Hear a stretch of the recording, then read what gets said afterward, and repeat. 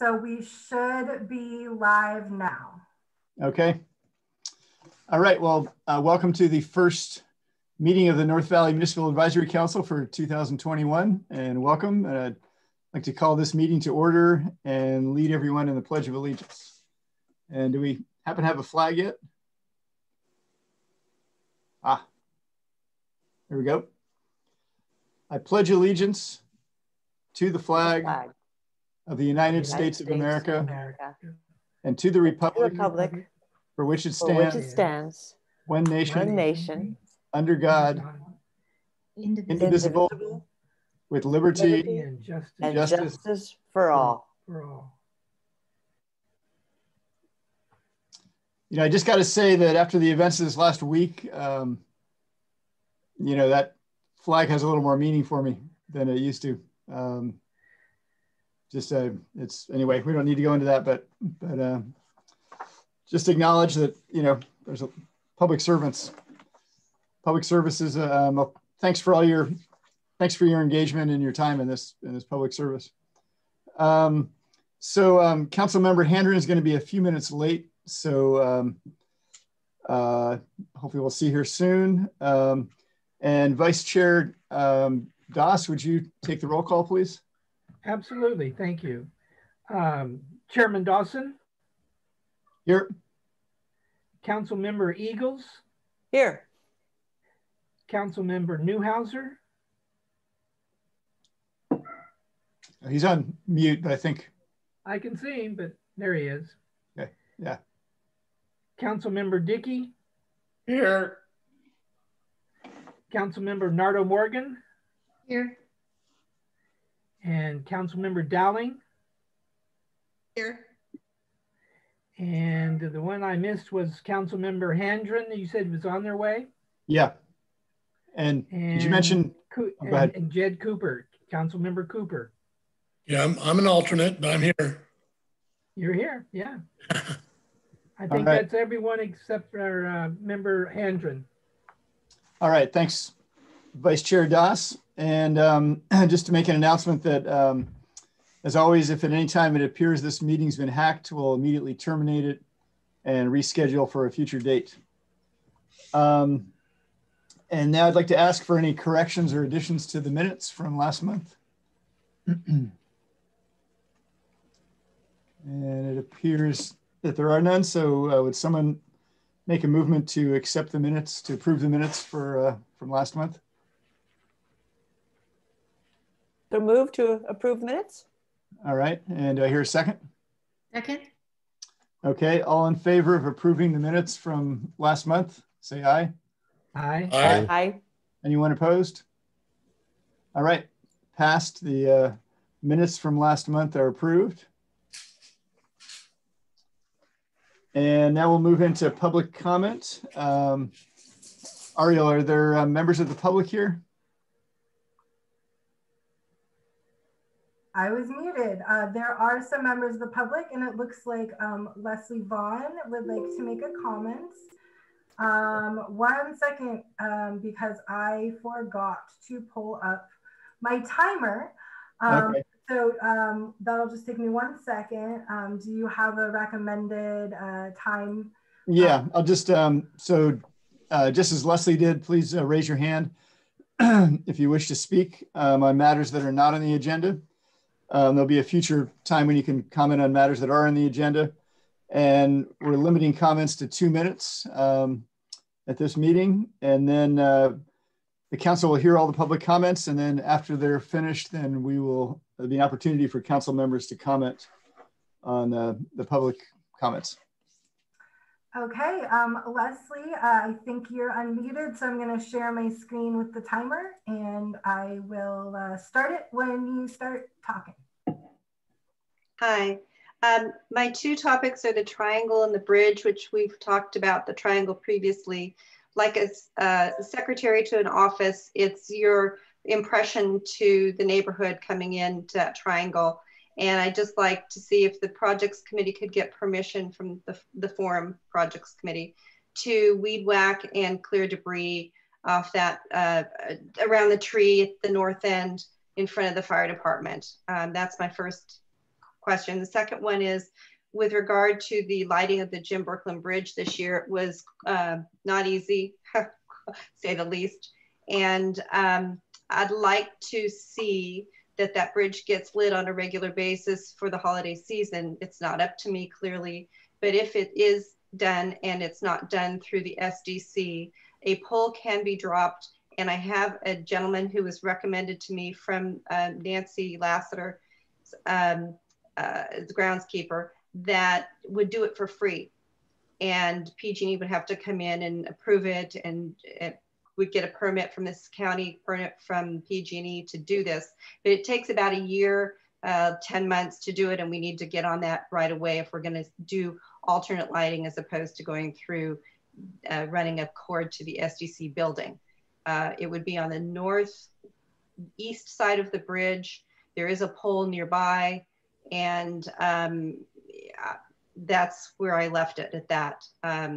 So that's all I have to say. All right, thank you, Leslie. Mm-hmm. And any other members of the public that would like to comment? I am not seeing any other hands. Okay. So now any comments in response to Leslie from the council?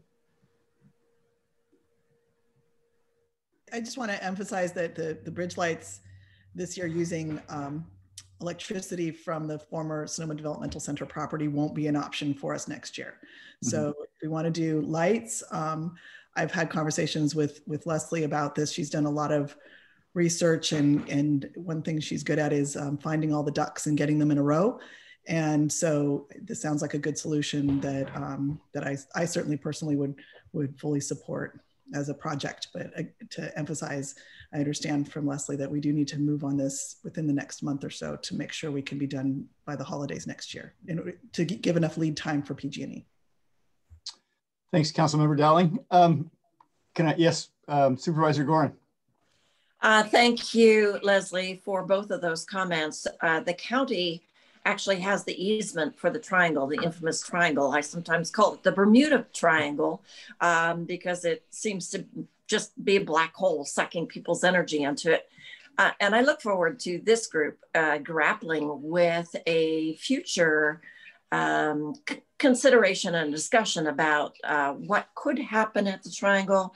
The county needs it as an easement to store county trucks when they're doing work in Glen Ellen. So we're not anxious to give up control of the easement, but there are many things that we can do to beautify it, put up a permanent sign welcoming folks into Glen Ellen for sure. And that's an appropriate role for the MAC to take that on and have that discussion. If you want to weed whack there, go right ahead. I don't think the county is going to object to that whatsoever. And we would thank you for that. One less thing that we have to do. And to keep it weed whacked, absolutely, would be great, a great help for the community.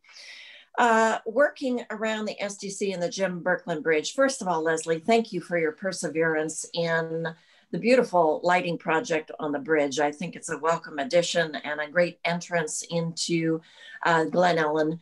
Always it's a challenge to work with the state around the Sonoma Developmental Center. As we all know, we're navigating through a challenging community engagement process on that.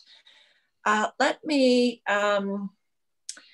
bring this back to the county. We have some folks at the county who work with the Department of General Services on issues such as this. I don't know whether they would be interested in lending their support for this. I can't imagine why, but it may take some negotiation. So I made note of both of those items. Thank you, Leslie and Glen Ellen Forum and all of the folks working on important issues for Glen Ellen. So let's work together. Full speed ahead to the MAC for this. Thank you, Supervisor Gorin. I have a question for the supervisor. So what would you recommend that the MAC does in relation to these two issues? What's within our power and what would be best approach? Well, first, let me do some prep work regarding the state's willingness to allow PG&E to drop a line for the lighting of the bridge, knowing that Probably the state is paying for that electricity, and we all know that they want to minimize the cost that they expend on excuse me, on the campus. If you want to, I have a tickle in my throat. I've been talking all day, sorry. If you want to have broadly a projects committee appointed or an ad hoc committee appointed from the forum to work on various projects throughout the year, then let me know who those individuals are, and we can start talking about what had been worked on. Lisa Stansel worked on a potential solution and beautification project for the triangle. I think we can convince her to lend us her ideas, pretty elementary in that regard, but it will take some community outreach and it's some planning and then community outreach to figure out the best approach. Again, a sign. Before the formation of the Glen Ellen Forum, we were working on a temporary design for a sign for Glen Ellen. And I pretty much decided we needed to push that back a little bit because I needed community outreach and perhaps design capabilities to craft a sign at either end of Glen Ellen, or maybe three ends of Glen Ellen, from Warm Springs Road, the Triangle, and the Jim Birkeland Bridge, welcoming folks to Glen Ellen and identifying yourself with an appropriate seal or sign. And it could be very expensive or it could be very inexpensive, just depending on the intricacy of the design and the cost of the materials. I think mounting it is another consideration as well. But if you want to focus that on as one of your priorities, then it might be helpful to appoint an ad hoc committee to work on this project, and it may be other projects in the future. Could that possibly that could come under traffic and safety, at least? It could be, or it could be unrelated to traffic and safety, but right. I know that you already have discussed the formation of a couple of ad hocs, and so whatever is appropriate to meet your needs. Mm-hmm. Okay, thank you, Supervisor Gorin. Any other comments? Yeah, Vice Chair Das. I just wanted to note that Councilmember Handren has joined us, and at around 5:40, Christina. Thank you, Vice Chair. Thank you. And I think Councilmember Newhouser had his hand up. Hi, thank you. Yes, we've discussed the issue of the triangle briefly in the past, and members have expressed an interest in taking this on as a project. I've thought about this issue when Supervisor Gorin approached me in the Sonoma Ecology Center years ago, and then it was dropped. But having looked at the site, there's a few things I just wanted to mention, and I do welcome us going into more detail in the near future about this, since there's a lot of interest through the Glen Ellen Forum. There's obviously the traffic issues. I looked at the signage issue there.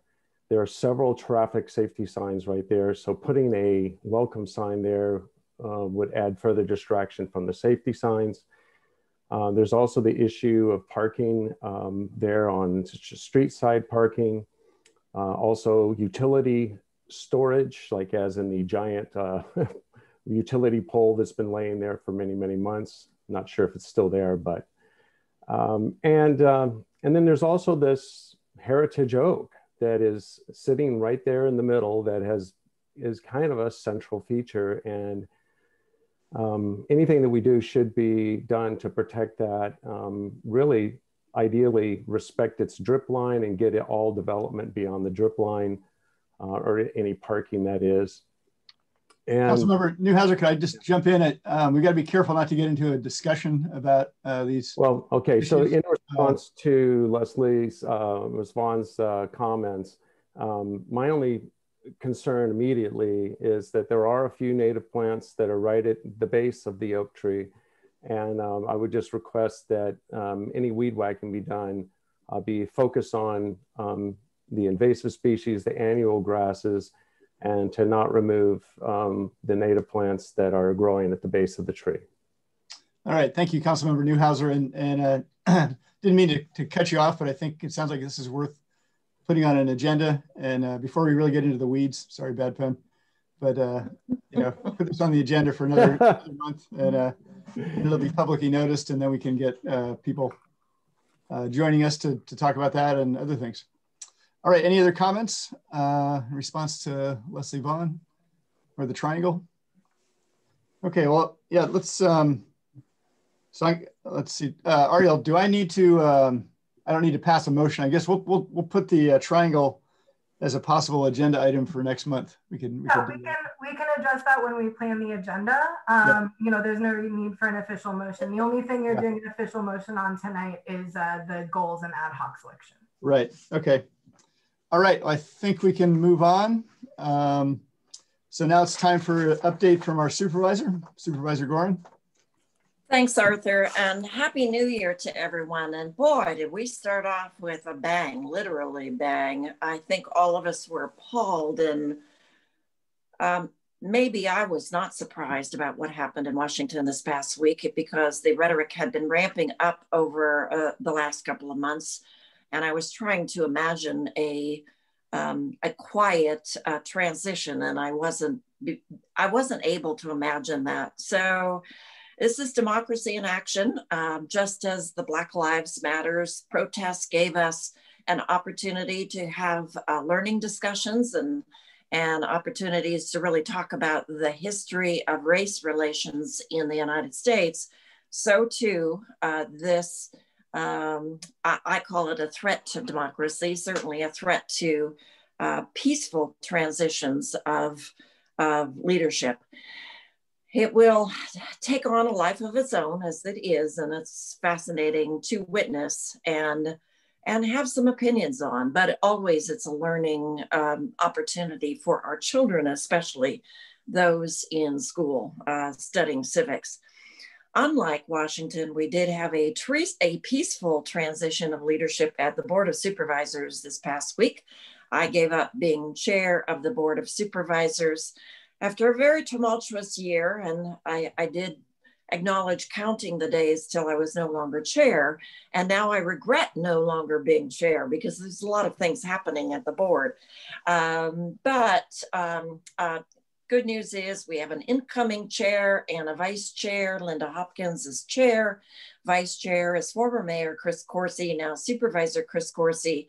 And pro tempore is James Gore. He's in line to become the chair of the board after the third year. So we have a rotation that has been in place for a while.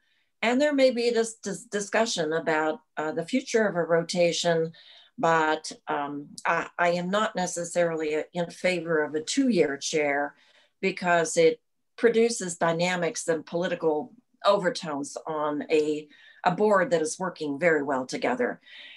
Normally, the day of swearing in and incoming leadership changes is an opportunity for me to give a farewell address outlining all of the challenges and successes that we've had this past year, and an opportunity for the incoming chair to talk about a broad agenda going forward.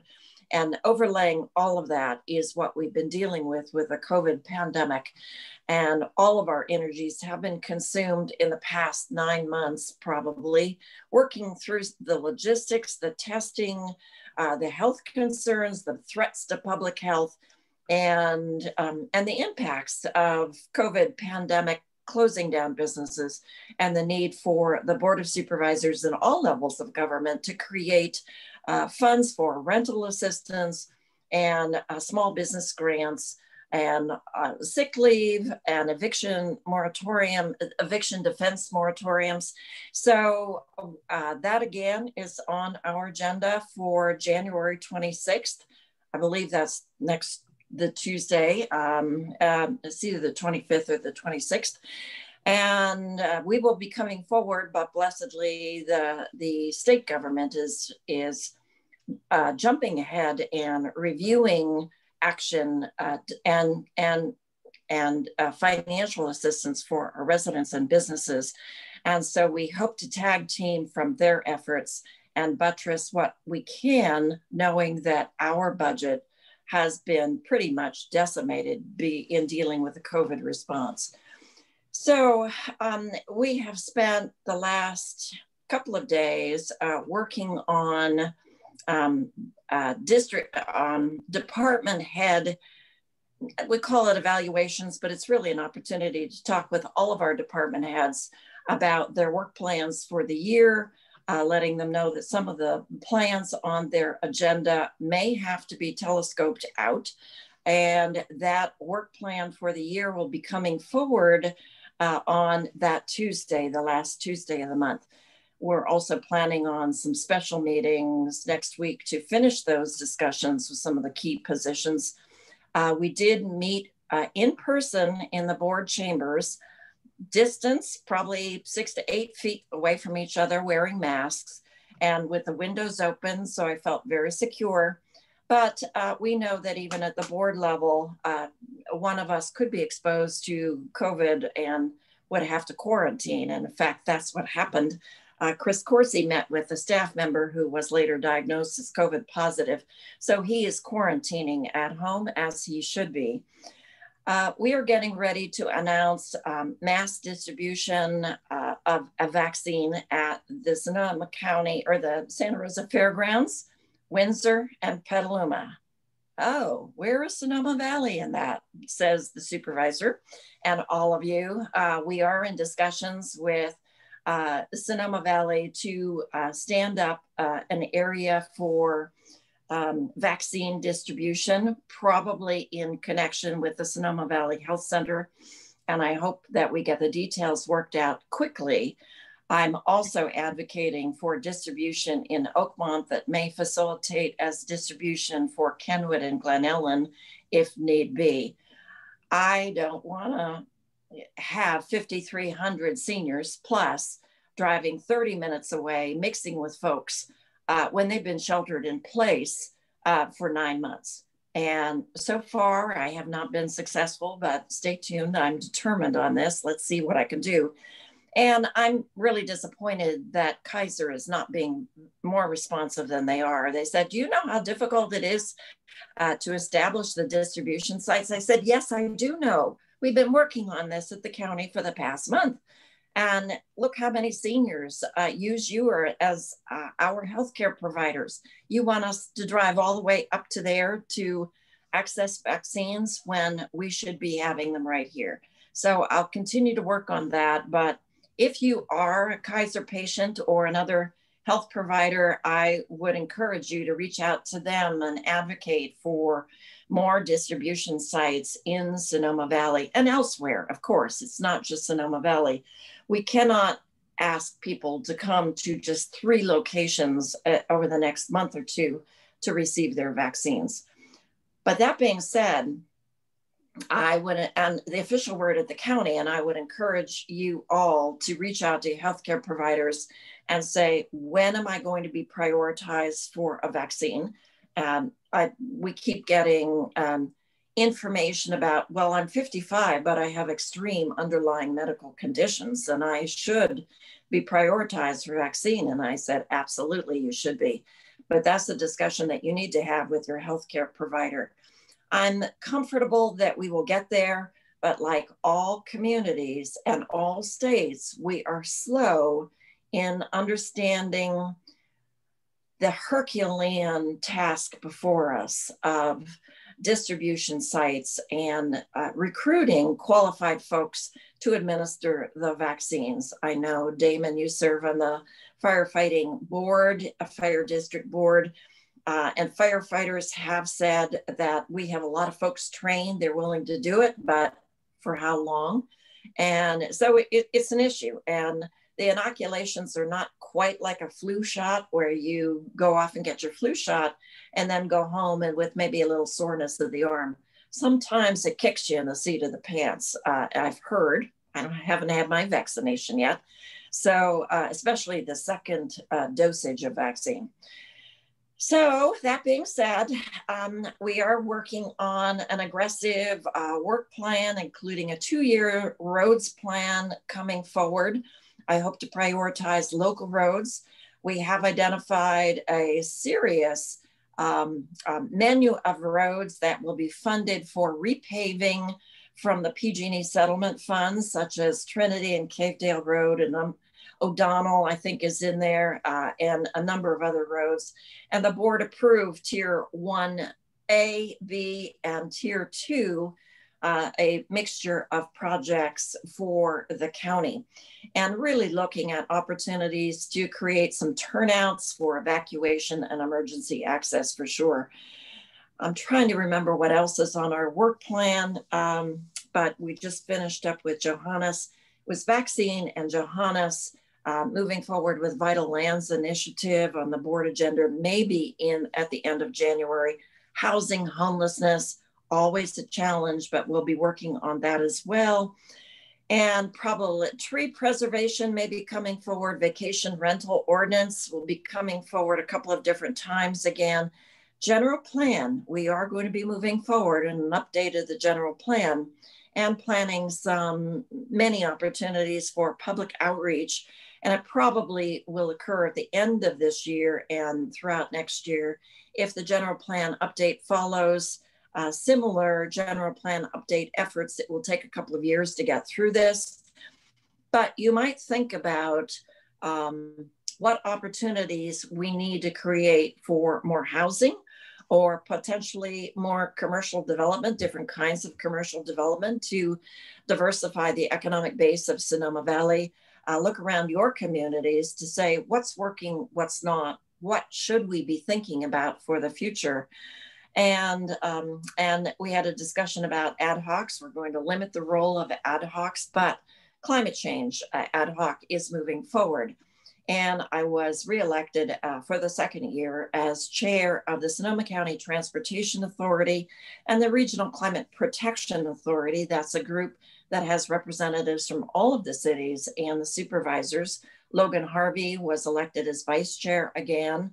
And we are going to be moving forward aggressively, especially in March, to bring forward a climate mobilization strategy. So I would encourage, and I'll send you links if you're interested, or you can go onto the SCTA website to look at that.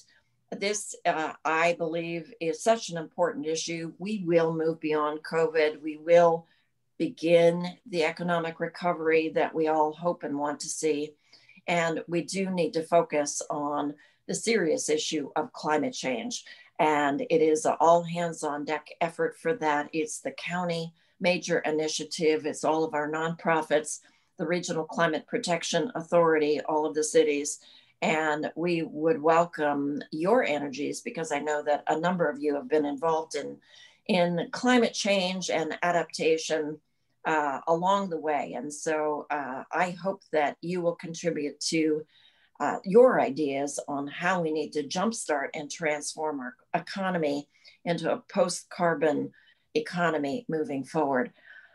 I think that's enough said. I gave you a brief update, and I look forward to your discussion tonight on codifying your priorities, and however I can be helpful in that discussion, please let me know. Thank you, Supervisor Gorin, and thank you for all your efforts, continuing efforts in this. I mean, 2020 was a heck of a year to be the chair of the Board of Supervisors. Congratulations, and thank you for all you're doing and all you have done. So let's see, I think, yeah, is there anyone among the public who would like to speak on matters mentioned by Supervisor Gorin? And Arthur, before you get there, I did want to announce Ariel and I are holding conversations with fire survivors tomorrow night at 5:30. Please contact her and get the Zoom link for that conversation. And the following week, we will continue our conversations in Spanish, our Charla Comunitarias, led by Karina Garcia. And I'm so thankful that I have both Ariel and Karina on our staff continuing forward. And you should probably know, sadly, Pat Gilardi is going to be retiring in April. And so we will be having a transition in our office. Ariel will be working with Pat to learn the job of district director. Karina is working, as she has been working, as a field representative, interacting in the community. And we will have a vacancy. So if people are interested in joining the District 1 team, let me know, because we'll be recruiting and interviewing probably in February or March. All right. Supervisor Gord, I at the risk of correcting your boss, tomorrow is actually the Charla, and tomorrow is the Charla, and then the following Thursday is the conversation with fire survivors, and we're hoping to have Mike McGuire. His office is very busy, and so it's hard to nail them down, but that's the plan. Thank you, Ariel. I appreciate the correction after 2 days of sometimes heated discussions with our department directors. I'm lucky I can have any coherent thought. So appreciate the correction. Ariel, would you mind just sending out the information on that fire survivor Zoom to the whole MAC? Unless somebody doesn't want to get that email. Nope, no problem. I can add you guys to my list. And it does look like we do have Larry Davis raising his hand for public comment if you would like to open public comment. Okay. Yeah. Yeah, recognize Larry Davis for public comment. Okay, give me 1 second to allow him to speak. And just a reminder, we have a 2-minute limit on comments. Can you hear me? Yeah. Hey, Larry. Okay. Hi. I just wanted to stand up for the supervisor and the great work that she did in terms of 2 things that were on the agenda of the Valley. One being the standing up of the MACs. That was achieved in spite of all the other difficulties this year. And I think she deserves a considerable compliment for doing that and bringing them forward in such a professional manner. And secondly, what I thought is superb work done with the Latino community in terms of mental health initiatives taken in the last several weeks. That's an untapped gold mine of public service that I think really deserves good compliments. So thank you, Supervisor Gorin, for everything you've done, but particularly for those things. Thanks, Larry. Thank you, Larry. Appreciate those comments. And I would add, we did appoint an equity officer the first time ever in Sonoma County, and we had an interesting discussion today about her role, Alegria de la Cruz, and she is going to be really focused on internal workings at the county to make sure that we are trained and with the appropriate sensitivities and conceptions about bias. And but she's already involved in the community, and I would encourage this MAC to start working with Ariel in inviting some of our department directors to join your Zoom meetings. Alegria might be one of them, but we have 16 to 18 other different department heads to join you and to help you understand the workings of the county. Thank you, Supervisor. Ariel, could you send a list of those departments and department heads so we can sort of take a look at the menu and figure out some invitations for the future? Sure, no problem. And we can do that in our agenda setting meetings as well. And I think it makes sense to kind of go on what you want to focus on, because we probably have a department for that, and then we can kind of tie it in. But certainly I can send a list out. Yeah, that makes a lot of sense. Okay, I think we are ready to move on to, unless there's any other comments. Okay, we're ready to move on to item number 5, priority goal review and ad hoc selection. And I think Ariel's going to have a screen share for us. And just as a broad overview, from looking over the minutes last time and from what I recall, we decided to form 3 ad hoc committees, which of course this is all subject to, this could be changed, but we decided to form an outreach committee, emergency preparedness, and a traffic safety committee. Okay, and I'm just going to share the document, briefly just to remind everybody. And then if it's okay, I would like to stop sharing my screen so I can see all your faces, and I can always throw it back up there. It's easier for me to watch folks raising their hands if I don't have my screen share on.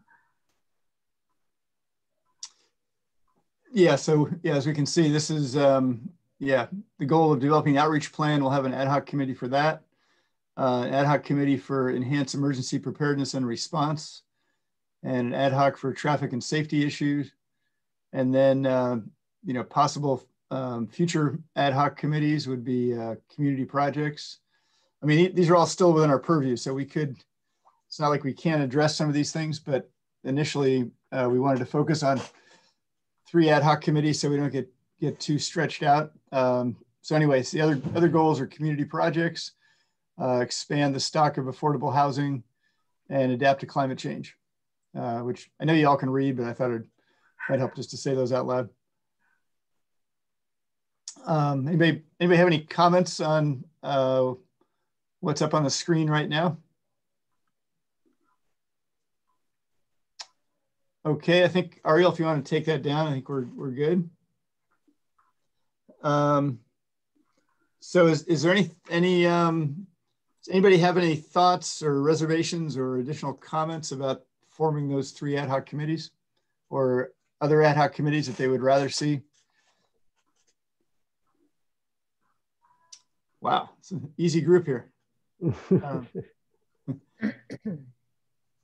Let's see. Okay, well, is anybody from the public, would anyone from the public like to make a comment on those committees and those choices? I might want to suggest that you discuss actually the ad hoc formation. So who might want to serve on what ad hoc before we go to public comment, just because you can only do public comment once in the item, and they might have comments after that. So did I understand that? So we should talk about who's actually going to serve on ad hoc committees before public comment? I'm suggesting that might be something to think about. Yeah, that sounds fine. Yeah, I don't have any problem with that. So why don't we start with the outreach committee? And let me actually, before we get into the specifics, here's what I'm thinking, just as a really broad general plan for the ad hocs, is that each ad hoc will be formed with anywhere from 1 to 3 members of the MAC. And that ad hoc will, probably the first thing they should do is develop priorities and goals that they can address over the next approximately 12 months. And then come up with a work plan. And my hope would be that at the next meeting, the ad hocs can then report on that to the general MAC. And I'm looking forward to these ad hocs being created, because the ad hoc committee members will be able to work together more closely than we can in the general MAC, because we're limited by the Brown Act. But we can communicate freely among ad hoc members, so that'll be good. I think we'll be able to get more done because of that. Yeah, Councilmember Newhouser. Just a question of clarification. Will council members be limited to 1 ad hoc committee? What do people think about that? There's nothing in the bylaws that limits you to 1. So that's kind of on you all to decide together. I would just respond that it would be great to have as many people on. At the most, we can have 9 members on the ad hoc committees. So, if somebody being on 2 ad hocs was limiting somebody else from not being on any ad hocs, then I would say let's make sure everybody gets on at least 1 ad hoc. But otherwise, I don't see any problem. Yeah, Councilmember Cooper. I was just wondering, I've thought about this, and I'm sure everybody else has too. I'm wondering if we could start out, maybe a suggestion of just indicating maybe if there's a committee we would like to be on. I don't know if that's appropriate or not. But no, I think that's yeah. So if there's no other comments on the general ad hocs, let's move on to stating what ad hoc we would like to serve on. Vice Chair Das, do you have a ad hoc that you're interested in? Yes, I'd like to be on the emergency preparedness ad hoc. Okay, thanks. Councilmember Dickey? No, I don't really have a preference. You can just assign me to any of them to fill out the, the entirety of the ad hoc, but I'm happy to serve on any of the three. That's great. All right, thank you. Councilmember Cooper? I would like the traffic committee. Okay, thanks. Okay. Yeah. Councilmember Newhouser? Yes, I'm interested in the emergency preparedness. I have some interest in traffic and safety issues and some experience with that. But like Councilmember Dickey, I'm willing to serve on whichever committees is appropriate for me to be on.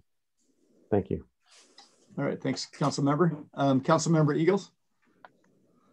Yes, I think I'd like to serve on the outreach committee, but like others, I'd like to serve on some ad hoc committees, so I will slot in. But outreach is my first choice. Thank you. All right, thanks. Councilmember Nardo Morgan? I think I could serve on either outreach or traffic and safety. I'm happy to do either one that you need me for. All right, thanks. And Councilmember Handren? I'd prefer to be on the outreach committee if possible. But again, like everyone else, I can be flexible. All right, thank you. And so Ariel, remind me if if we had 4 members, can we use alternates and go above the 3? You cannot. So you're limited to 3, but I'm writing these down on the document right now, so then I can share my screen and you can kind of look at it. Right now we don't have any that have more than 3. Okay. So depending on what alternate Dowling says, we might be good or we might have to have someone compromise on something. Okay, thanks. Councilmember Dowling? Kind of obviously outreach. Okay. Since I write the newsletter for the Glen Ellen Forum and I own the newspaper. And I was also going to say outreach. So I think it kind of made sense to me as the chair to be the sort of the visible person in the community. And I also would love to work with everybody who's expressed interest in the outreach committee. So we'll have to figure this out. I will put in a plug for Councilmember Handren. Do you speak Spanish? No, unfortunately, I don't. But you do have some contacts with the Hispanic community. Yes, that's correct. Arthur, may I just say something? It seems like nobody really wants to be on traffic and safety. And even though I do outreach for a living, I will be happy to go on traffic and safety. Okay, thank you, Councilmember Nardo Morgan. I think Councilmember Cooper would like to be on traffic and safety. Okay. And myself. And Councilmember Newhouser. Everybody. Okay. Where? No. Yeah, Councilmember Eagles. Where are we short one? Because maybe I'm the likely person to back away from outreach. So okay, here I will share my screen. This is exactly why I did it this way. So I didn't put down Councilmember Dickey on anything because he said whatever was fine with him. So the folks that mentioned 2, I put 1 and 2. So currently we have on outreach Eagles, Nardo Morgan, Handron, Dowling, and Dawson as expressing interest. For emergency preparedness, we have Dawson, Newhouser, and traffic and safety, Cooper, Newhouser, and Nardo Morgan.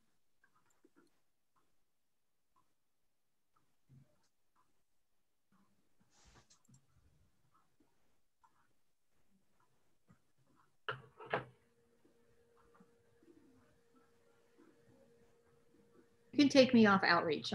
There's too many people on there. I'm happy to leave. So Ariel, just to be, I'm not sure if I'm clear yet. So if we had a outreach committee that included an alternate, could we have 4 members or not? You cannot. Cannot. Okay. Whether it's a regular member or an alternate, so it's only 3 members. Okay. Alternates are free to serve on ad hocs, but it does not change the number to be less than a quorum. Okay. I am also willing to go to another committee as needed. Or ad hoc. It's not a committee, is it? Who said that? Councilmember Handron? Yeah, that was me, Vicki Handron. I just want to. I would love to work with all the people who've expressed interest, and I would love to work with Councilmember Eagles because we're old friends from way back, and at the same time for outreach, I think it's important that we have someone who's got connections with the Hispanic community. So I'd encourage Councilmember Handron to keep herself in the running, I guess, be the way to put it. Yeah, Councilmember Eagles. Yeah, agreed, Chair Dawson. And I think, you know, Council Member Handron and I we live in a similar neighborhood. I think, yeah, I would defer to Council Member Handron on this, and I would step into emergency preparedness to round out the third there, if that makes sense to the group here.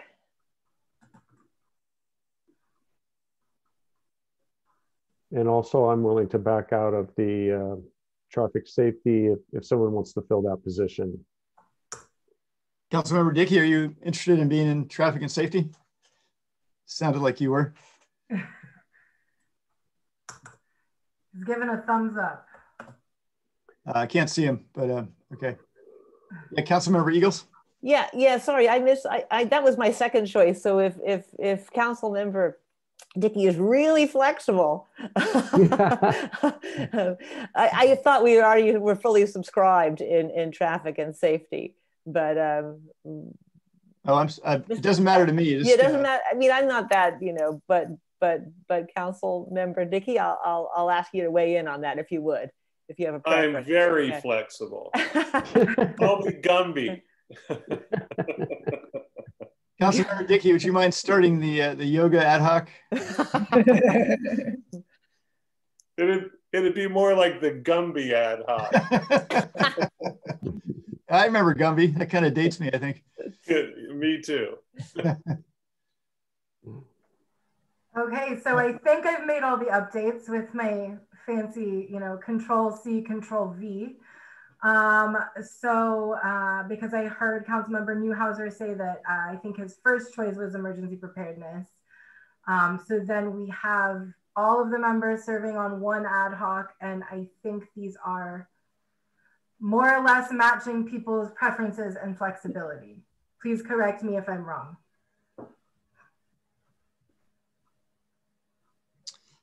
So I think we're ready to call for a motion to accept these appointments to the committees.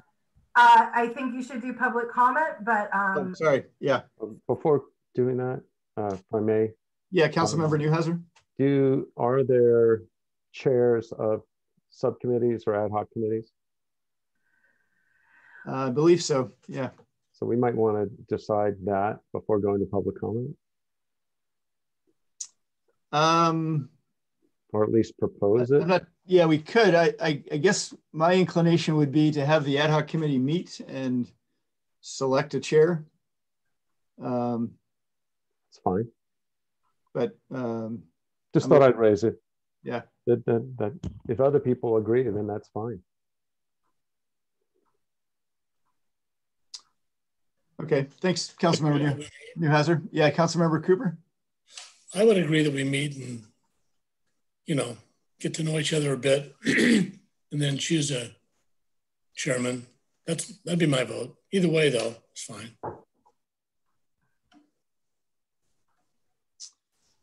Okay, any public comments on the ad hoc committees and the selection of committee members? Please raise your hand. I'm afraid I can't see you, so I'm leaving this to Ariel to let me know. I am not seeing any hands raised. Okay, then I think, could someone make a motion to form these ad hoc committees with the committee members as we've just chosen? I'm sharing it again. If someone wants to say out the motion, I don't know if that's super necessary, but there they are to read if you like. Okay. Councilmember Newhouser, did you want to move Sure. to accept this? Move to have the 3 ad hoc committees established with council members Handren, Dowling, and Dawson on the outreach committee. Council members Doss, Newhouser, and Dickey on the emergency preparedness committee, and council members Cooper, Eagles, and Nardo Morgan on the traffic and safety issues committee. And do I hear a second of that motion? I second. All right, thanks. Had a couple seconds there. All in favor of accepting this motion to form the ad hoc committees, say aye. Aye. Aye. Anyone opposed? All right, unanimously passed. This is way too easy. I'm sure we'll hit something later on that won't be so easy, but all right, Councilmember Newhouser. Question of convening initial meetings. Do we need to discuss dates since no one's chairing yet? How about if we have if someone would volunteer from each committee to be the convener as opposed to the chair, and then you can take it from there. And should that date be at a certain time before the next meeting so that we can report back? That makes sense. I don't know if I meant before the next MAC meeting. Right. Yeah, Councilmember Eagles. Chair Dawson, on that point, can you reiterate your timing comment from before, just to kind of put that into context? Oh, as far as what would be expected at the next the next meeting and subsequent, you made some comment about the ad hoc expectations. So what I'm thinking is that the ad hoc committees would initially decide on their priorities and possibly write a mission statement. I don't know if I think we've pretty well got that hammered out, but anyway, really decide what the priorities are and then create a work plan for over the next 12 months. I'm not thinking of anything super detailed necessarily. It might be like I'm on the outreach committee. I'm just going to throw this out there. We'll our goal over the next 12 months is to meet with as many community groups as possible, and we will have an outreach meeting to a group at least once a month. So, for example, maybe we would meet with the Glen Ellen Forum. Would be 1 month we would meet with them, and then report on that at the next meeting. Another month might be a group in Kenwood. So that could be very bare bones, but just to give a general idea of what we expect and what we plan to accomplish. And then we can, that's just my thought kind of off the top of my head, but have some kind of a path laid out. Any other comments on that or on what we should expect from the ad hocs? Yes, Councilmember Eagles. Sorry, I do have one more question sort of about how the ad hocs, I'm kind of getting ahead of myself, admittedly, so, shut me down as needed, but I'm thinking about how we report out at meetings. Are we going to be on the agenda, or will we report out only every other month? Anyone have a feel for how that will work moving forward? Anyone have any? We can discuss some of the stuff that comes up. I have an idea, but I'll let other people talk first. Well, I would, at this point, I'm thinking, there's reports and announcement from council members, which is item number 7 on this month. And I would think we could just put reports from the ad hocs probably under that item. Does anybody see any problem with that? And that would just fold right into what we're already doing. So it would make sense to me. An observation? Yeah, Councilmember Dickey. Yeah, I think that makes a lot of sense, Arthur, because some of these ad hoc committees may be, in front of the others in terms of their progress or the information that they decide that they're ready to provide to the community. So I think maintaining, sort of a monthly ability to address these things as we go is probably pretty wise. All right, thanks, Council Member. And Council Member Das? Probably in the initial months, we'll want to be report every month, but I could see very quickly in a couple of 3 months, it may be every other month for some of them, and the others are going to be regular because of the nature of their task. Outreach may be every month. Emergency preparedness may be every quarter. I don't know. We'll just have to see, but I think that's how it'll sort itself out. Thank you, Vice Chair Das. Yeah, I agree with that. I mean, I think there should always be an option for an ad hoc to you know, not report if there's nothing to report, but I think good to have some expectations as well. You know. Any other comments? Yeah, Councilmember Eagles. Just one more follow-up. I agree, and thank you all for your input. I guess I'm still kind of getting used to process here, and the fact that something that's not on the agenda cannot be discussed. So I guess again, I might be getting ahead of myself, but I'm kind of just thinking through, how do members of the community provide input on some of these topics, and how do we discuss them? I suppose we have to see what kind of comes up to the top of the surface here, see what rises to the agenda level, and just put it on the agenda. I think it's as simple as that. So, you know, I guess that's where I was going with that whole discussion about how do we update folks, and what does that look like? I think my real question was, how do we get the community to engage in some of these topics? But I think unless anyone has other thoughts, they just have to go on the agenda at some point. Well, I think as an ad hoc, you're on traffic and safety, is that right? That's right. Yes. Yeah. I think Okay. that's Just use that as an example. It doesn't really matter, but so I could imagine the traffic and safety committee, you know, meets maybe part of what you would want to do. I'm not on the committee, so I can't really say, but you might want to, you know, call a community meeting and talk to people in certain neighborhoods about, you know, traffic safety locations that are potentially dangerous. You know, like, well, like in your neighborhood, I've heard that people coming out of Morningside Mountain, that's sometimes kind of a weird exit from that side and that one intersection, because people don't really expect people to be coming in, you know, from the west side of that intersection. That's just an example. But so I could imagine maybe, you know, you would, you know, talk to people, you know, maybe call a community meeting, and then start kicking around some ideas. And then, you know, if it seems like you've got enough momentum there, then you could suggest at a MAC meeting that it would be on the agenda, you know, for the following month. Yeah, thank you. Yeah, Supervisor Gorin.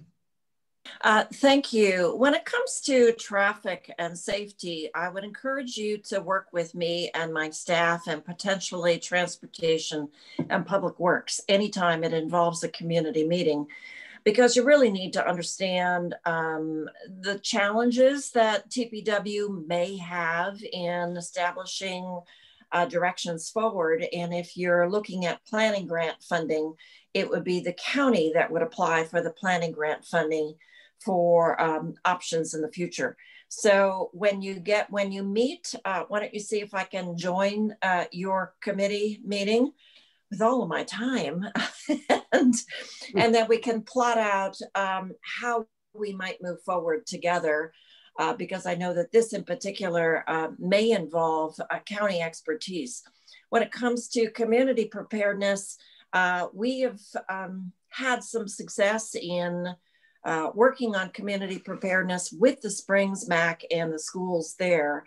And so don't reinvent the wheel. Let's meet together to talk about how we are moving forward in that direction. And then you can come together to really figure out, are there other specifics that you really want to work on as a MAC that we're not working on currently? So check in with us. And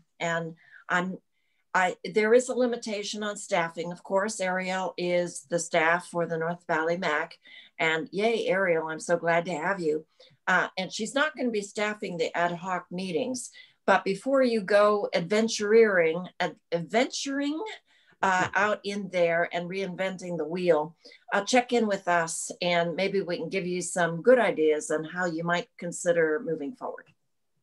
I'll also, I want to add just super briefly that once I have some time, definitely before the next MAC meeting, I'm going to update the website to include the ad hocs and what they are and who's on them. Your contact information is all already on the website. I don't know how much traffic it gets, but you know, we can share it on our Facebook. You know, if the Kenwood Press wanted to point people in that direction, so then the community could reach out directly to you as the ad hoc. And so some of that could happen organically. One more suggestion regarding communications. I'm delighted that you're forming an ad hoc on communications because quite frankly, the county is challenged to figure out how to communicate effectively, and through the MACs is great.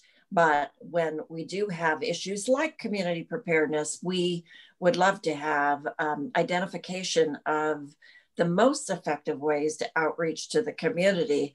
And it's a give and take, an exchange of information, information coming from the grassroots up to the county and then back again. We do have a rapidly growing communications team under Paul Gullickson. And I would just ordinarily just jump on and say, have a meeting with Paul. And we're absolutely consumed with communications regarding COVID and the vaccine distribution. So you might pick our brains, maybe we can get somebody from the communications team on your committee meeting so that they can follow who you are and what you're doing. And we can be more involved in the future. But as the board is trying to telescope out the work that we're doing to really focus on the public health right now, so will you, and you know the community. That's why you are MAC members. Thank you, Supervisor. And Vice Chair Das. It's very possible with the emergency planning, and one of the aspects of emergency planning is evacuation planning, that we may cross over with another ad hoc on traffic safety. And so how do we make sure that we're not off in one direction planning evacuation routes that might be in conflict with some other traffic patterns? How do we communicate? I guess that's coming back to the board, to the MAC at our regular meeting and letting people know what we're doing so that we don't go too far in one direction while another group is going in another. And I would say if you're tackling evacuations, it probably is in the purview of folks at the county that are already working on evacuation routes. And of course you would know that, Damon, because you're in the emergency fields. But the sheriff is in charge of evacuations and working with the Office of Emergency Management. They have been working diligently on a lot of different things. And as you've noted in the last couple of fires, we have been very successful in evacuating folks in a speedy way, well ahead of the time when the fire might be approaching those boundary lines that you know so well. And I do understand only too well the fire trauma that we still have, the PTSD that we still have from the fires 3 years ago, and then certainly the glass fire. So as you talk about what it is you want to achieve with community preparedness, then we can help you figure out the best way to outreach and get the information that you need. And maybe it is some of those individuals coming to make presentations to the MAC members and the community at large on how those areas function in the event of an emergency. Thank you, Supervisor. Yeah, Councilmember Cooper. Supervisor Gordon mentioned getting kind of educated as to what the county is doing in these different areas. I went to the website, excuse me, county website, and I seem to go all over the place. What is the best way to get background and get information about what's already there? What is the website? Is it to call somebody? It's definitely the website, and we are the largest employer in Sonoma County with 4,300 employees, probably 18 to 20 different departments. I haven't counted them recently, as well as independently elected officials of the sheriff, district attorney, and the auditor, controller, and the assessor, recorder. So each of those entities have their own website, and I wish I could say, gee, we've made it so easy for you to find information. And no, we haven't. And especially now with our emergency preparedness website of socoemergency.org, you should really spend some time trolling around that. And it is so chaotic, I will say, quite frankly, because we've had information about the fires, recovery, watershed, and now we've lumped in the COVID testing sites, data, and I think we're about ready to launch a separate website for vaccination information, distribution, and access points, because it is so complicated. But I would start there for your information on how the county sort of organizes itself and the information on the website. And if you hover your cursor, you can dive down into some of the data that's embedded in the website. But Transportation and Public Works has their own website on the county's website, of course, dealing with roads and the roads plan and the roads funding. The Board of Supervisors, all of that. You could spend weeks navigating your way through the website, and you get a PhD in county organization. Thank you, Supervisor. Okay, thank you. I just got a note from Ariel that if we wanted to postpone her presentation until next time, we could. I'm inclined to just keep rolling. I think the budget is an important thing to talk about, but anybody like that idea, or should we just move on to the next item, which is Ariel's presentation on the North Valley MAC budget? It looks like Councilmember Newhouser also has his hand up, I think, on this item. Yeah, Councilmember Newhouser. Just briefly to build on what Supervisor Gorin said, and going back to our earlier discussions about the MAC's role, I think we recognize that education and community engagement is primary goals to the kind of over all of our individual priorities and goals. And with what Supervisor Gorin said about engaging with the county, trying to find information either online or through communications with county staff, I think our job is really to distill all of this information into very accessible information that we then make available to the greater Glen Ellen Kenwood community. And I think I'm already thinking about how we would be working with other ad hoc committees or between committees, even though I know that's disallowed. But I think when we come back together as the MAC, we're going to be talking about how, for example, we will be bringing like a refined evacuation plan that makes it really easy for people to follow. And then that goes into the communication and outreach so that information is then readily available. So anyway, I think that I'm just trying to simplify what it is we're trying to do here. And to me, it's really about information. Anyway, that's it. Thanks. All right. Thank you, Councilmember Newhouser. And just to throw one more thing on that is, I mean, I certainly see the outreach committee as serving as a conduit for any outreach. You know, the other ad hocs can work through us to get information out to the community, especially since we have the publisher of our local paper on the committee. That'll make it easy. All right. So I think we are ready to move on to Ariel's presentation on our budget. Okay. It's riveting. You guys should be really excited.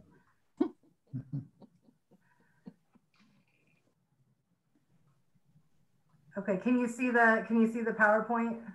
Yes. Okay. Wanting to get all my windows situated.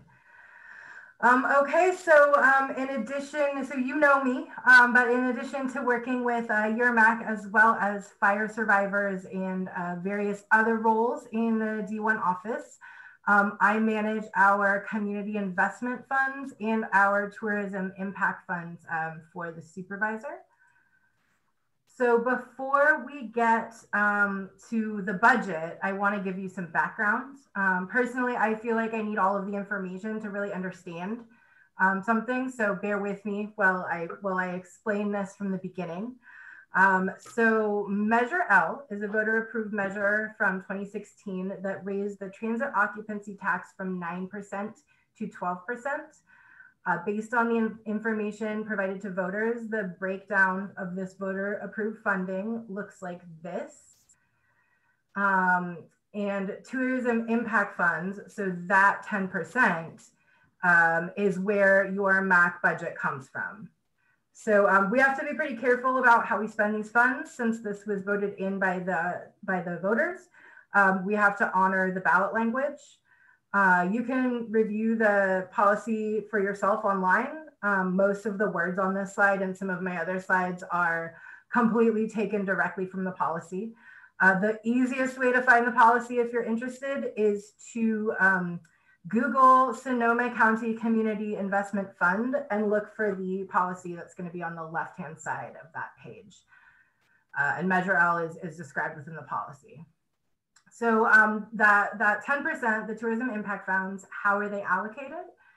So they are allocated proportional to each supervisorial district related to the amount that was brought in by that district. So that sounds really jargony, but it just means that however much TOT funds were collected by in Supervisor Gordon's district, we get 10% of that in our office's community investment funds or tourism impact fund. Our district gets the second highest amount of all 5 districts. West County gets slightly more. District 4 gets significant, which is Healdsburg area. They get some as well. And districts 2 and 3 receive hardly any. They don't have as many tourism functions in their districts. In fiscal year 18-19, so this isn't this year, this is essentially 2 years ago, we got 194,000 and change. We generally receive these funds in September following the close of the fiscal year. So fiscal year 18-19, we received the funds in September. We didn't, for fiscal year 19-20 that just ended in July 2020, we didn't get the actuals until late November, just due to 2020 being what 2020 was. So we generally get what's similar to previous years. Last fiscal year, obviously, was different. We had power shutoffs, we had the Kincaid fire, and then we had the COVID shutdown that began in March and continues to this day. The county saw a dramatic reduction in TOT taxes across the board, which impacted all of the Measure L categories, including that 10% for tourism impact funds. In 19-20, we basically had August and September as normal years. Normal months, and then the rest of the months were impacted in one way or another. The county was expecting a 30% reduction, but when the numbers came in, our District 1's share of the tourism impact funds was actually about a 45% reduction. So as you can see, we got 194,000, and then we got about a little over 100,000 for fiscal year 19-20. And of course, since fiscal years are, they're opposite the calendar year, this isn't going to get much better, right? I mean, we have hope because of the vaccine that we may start to turn around, but the lower revenues are expected to continue. at least in the short term. So I expect fiscal year 2021 to be similarly impacted. And that's just a little bit about, you know, the funds and where they come from and how they do kind of fluctuate. So how can they be used? So those tourism impact funds. This is straight from the Community Investment Fund policy. These are the things that Supervisor Gorin at her discretion can spend those funds on. So as you see, you know, safety improvements, environmental mitigation, public safety, and then projects that benefit the community or support organizations that coordinate community improvements, which includes the MACs. So you all are a small but significant part of an overall kind of puzzle. So how do we usually use our tourism impact funds? So when a supervisor makes an allocation from their tourism impact funds, there's a process it needs to go through where it gets board approval. It needs to be approved by the majority of the board. Supervisor Gorin can't just spend the money as she wishes.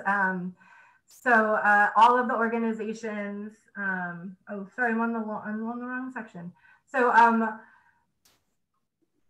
so these are, Supervisor Gorin generally likes to contribute it relatively smaller amounts to a large number of organizations to kind of make the most impact. Some supervisors dump their entire amount into one big project, and that's just not how the supervisor likes to do things. So this list is most, if not all, besides the MAC, of the allocations we made in fiscal year 1920. Just for your awareness, anything in red or fuchsia was done in response to COVID-19. These included things like rental assistance, meals and services for Sonoma Valley homeless, food aid, and aid for undocumented residents. We're just in the beginning phases of planning our expenditures for 2021 because we didn't get the numbers until late November. But, you know, Supervisor Gorin likes to have an impact, and she also likes to leave a little bit left over so that we're never completely empty, because it's nice to have that money. It's a privilege, and we should use it to respond to, you know, community needs, whether through the MAC or other avenues. So there's a specific process, as with everything in government, that you have to go through to allocate these funds. That's what I manage in the office. All of the organizations on the previous slide, I worked with them to get in their application and get the funding through the board and get them their checks. The funds can only be used for the purpose they're approved for. So Supervisor Gorin has decided to give both of the MACs, so the Springs MAC and the North Valley MAC, a $10,000 budget per fiscal year. So this budget is to be used on ongoing expenses as well as for any projects that are approved through the ad hocs, or it doesn't even necessarily be through the ad hocs, just through the MAC. Our MAC currently has really, really low ongoing expenses.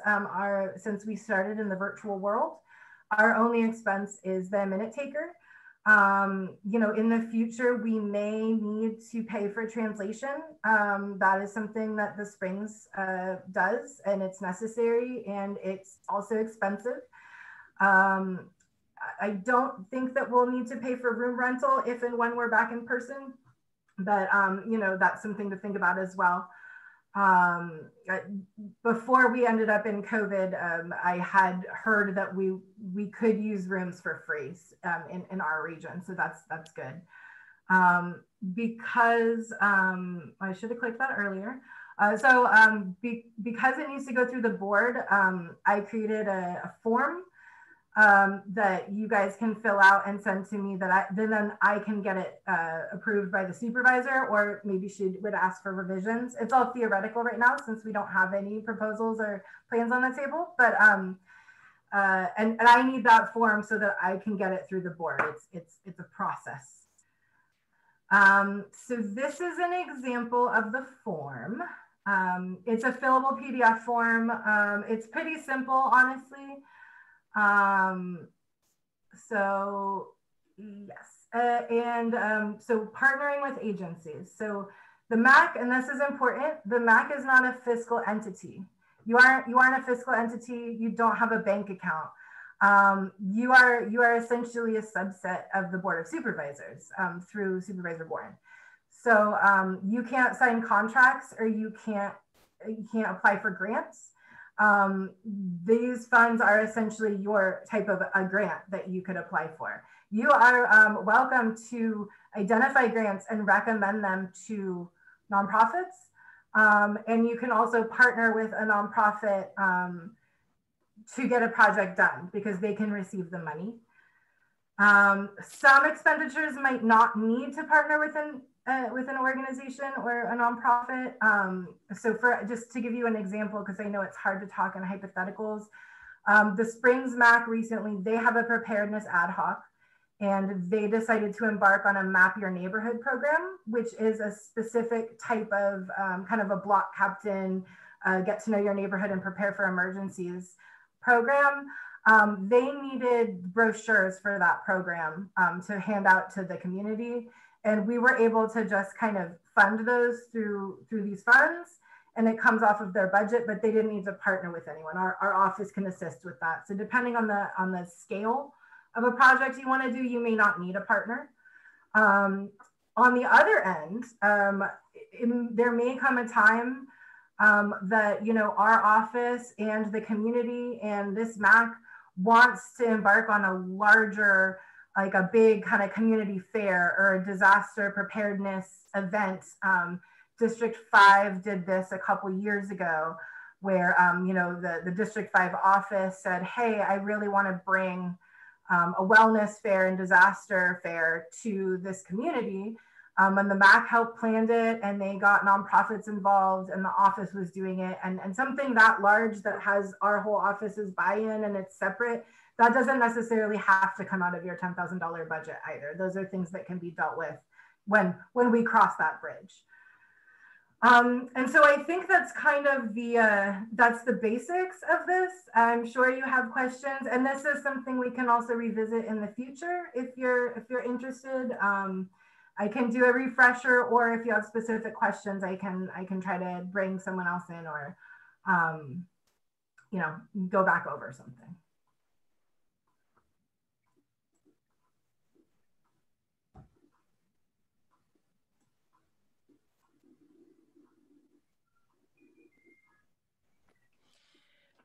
And I just want to add, thank you, Ariel, for your presentation. And she is absolutely the best. She loves spreadsheets, and she goes through the whole decision-making process. Wait a minute.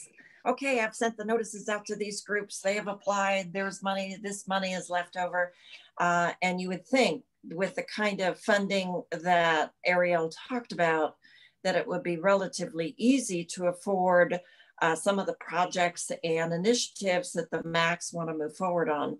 And yet we have some sunk costs in supporting the MACs, and also some of the ongoing responsibilities that we have assumed, like parking enforcement in the Springs, that limits our ability to really be creative, innovative, and distribute a great deal of funding.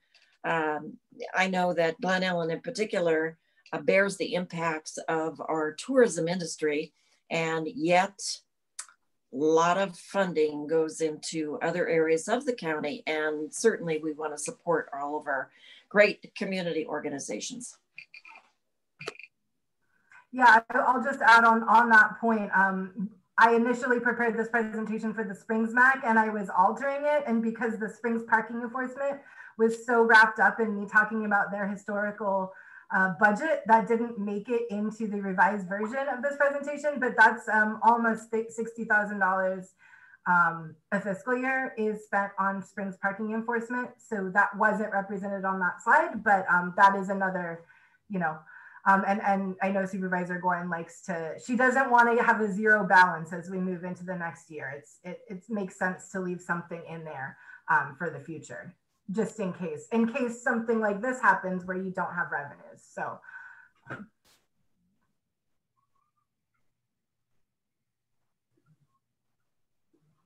Arthur, you can you are chair, and you may ask your question, and you may call on people if you can unmute yourself.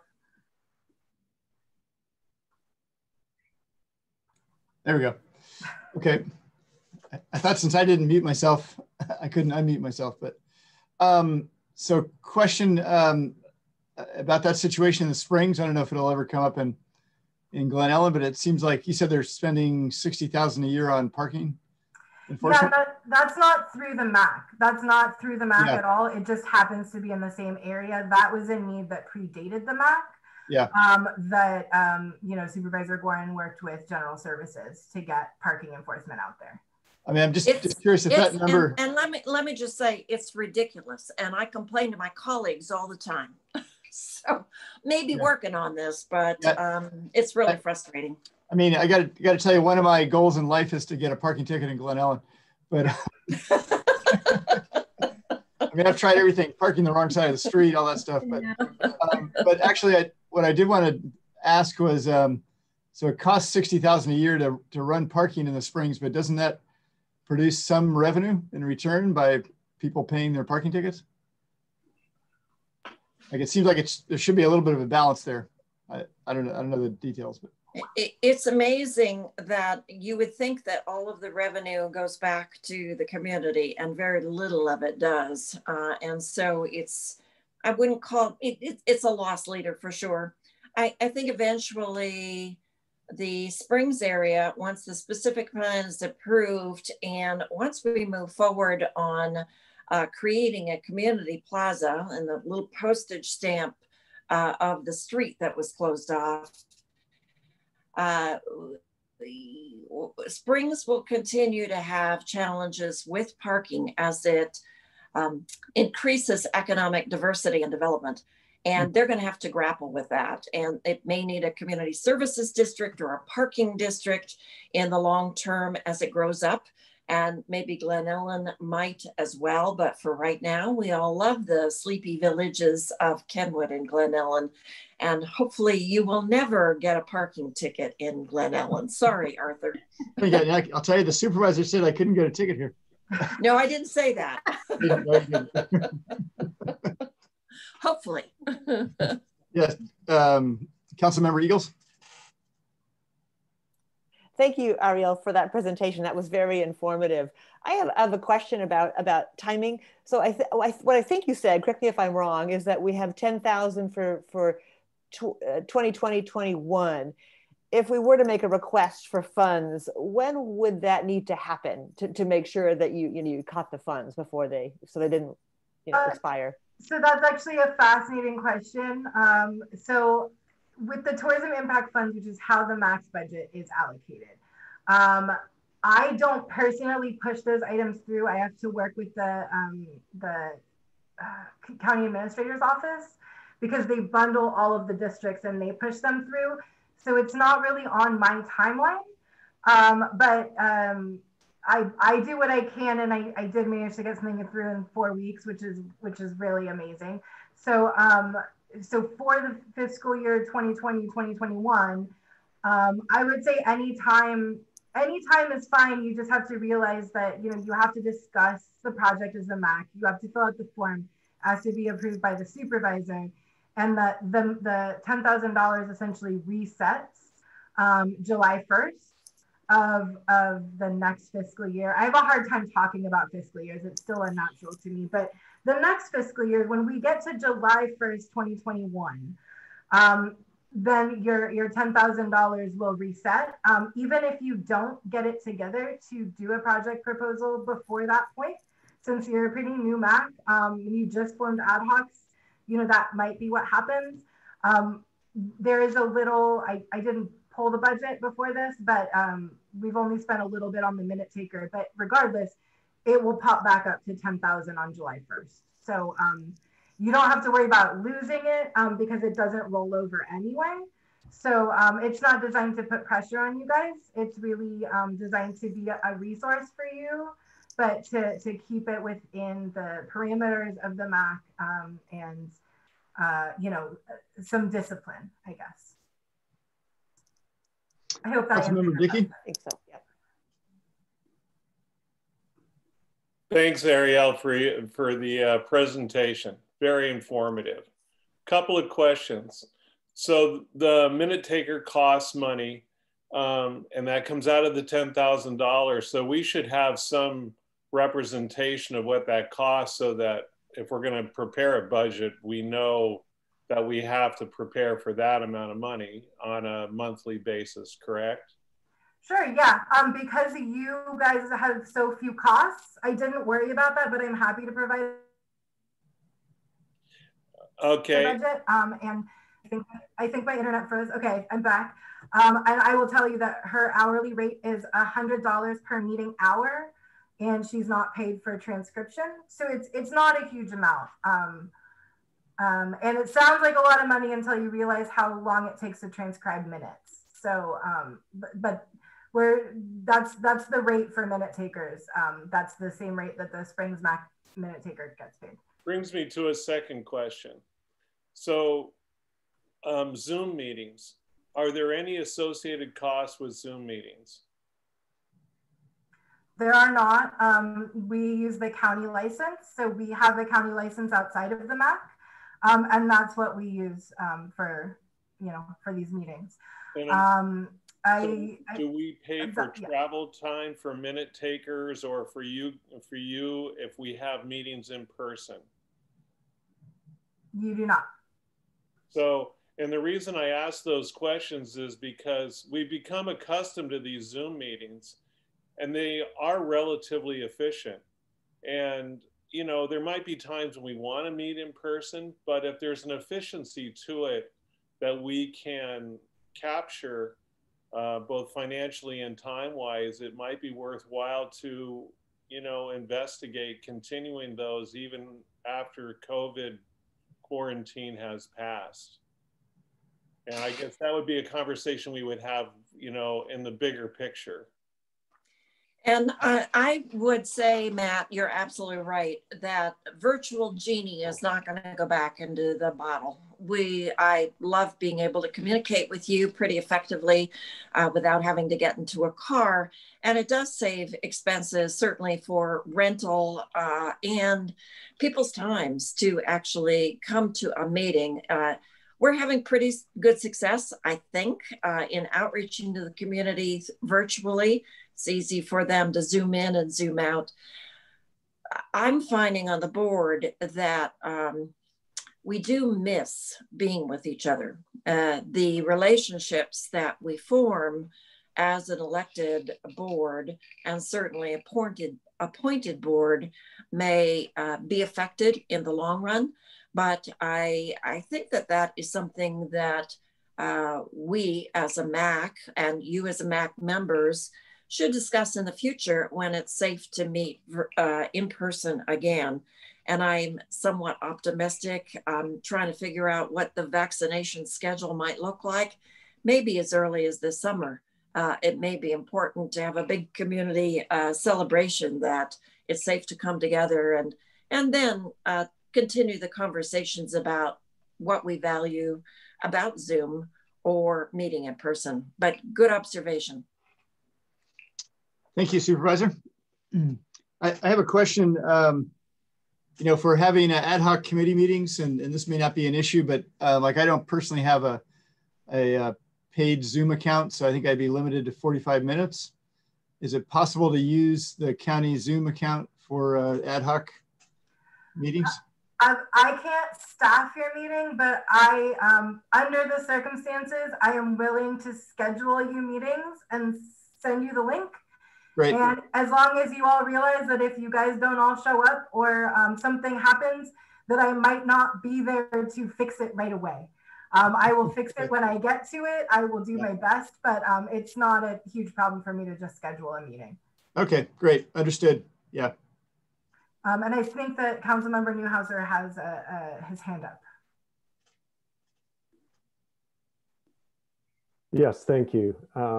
Just a clarification, the 10K is allocated, but we have to submit a budget first and the submittal form. Is that correct?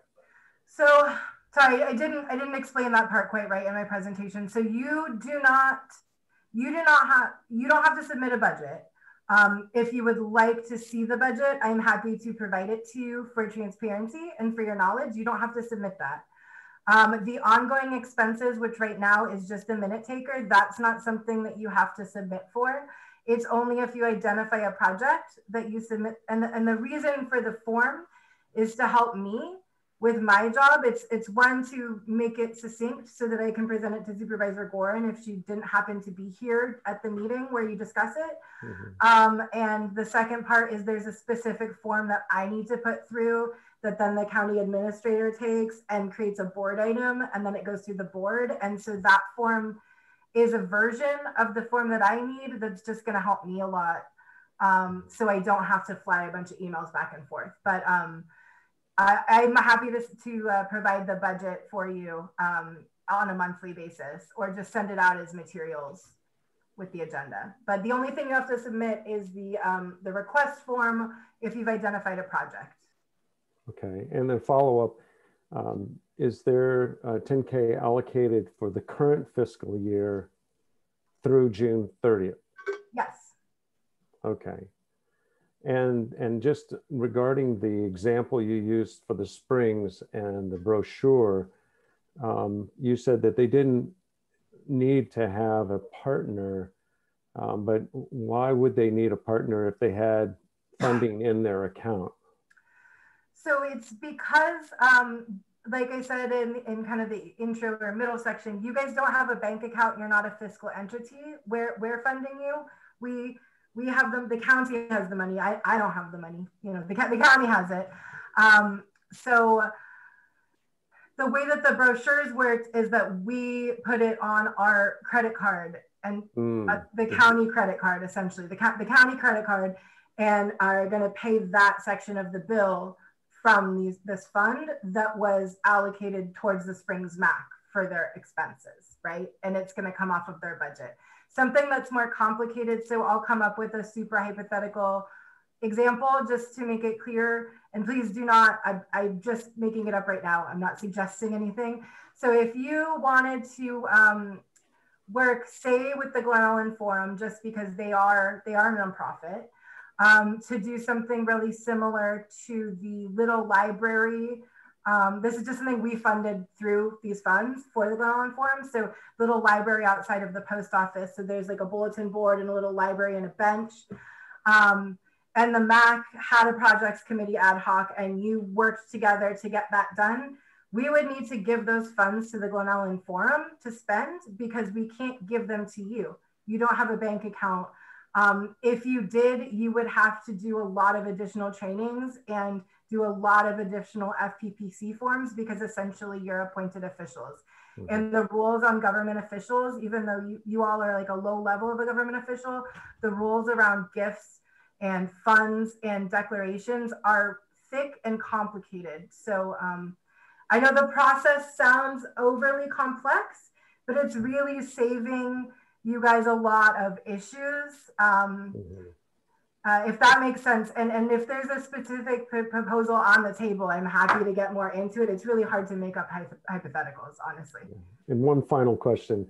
I noticed several nonprofits in the Valley that get funding, some at most at 10K or many above, or a few, I should say. Where does the Glen Ellen Forum fall in that? Are they actually funded through this fund or through separate funds, or do they get anything from the county?